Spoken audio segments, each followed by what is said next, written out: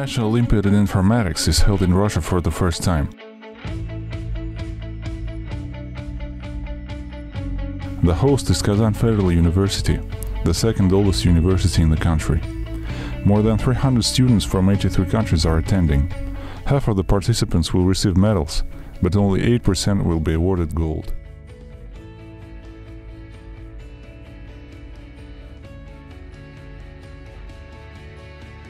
So my name is Ian Palabasan. I am from the Philippines.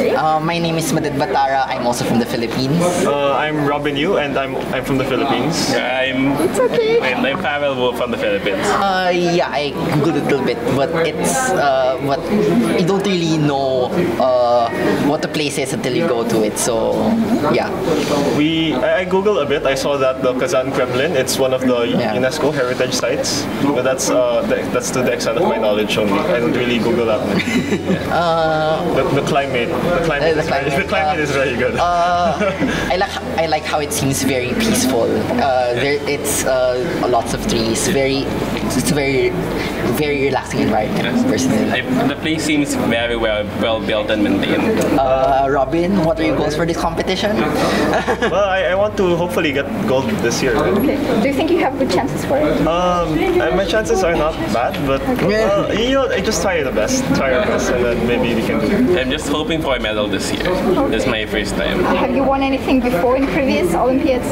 Oh, no, this is his first time. Yes, his first time. This is my second time already, so I hope that maybe I can get better than last year.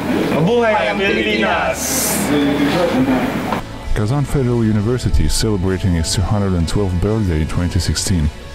IT is widely taught at the university, including the IT Lyceum, bachelor, master and PhD programs, short-term programming courses, and IT education for senior citizens. Kazan University extends its gratitude to all the participants and will be glad to welcome them as students.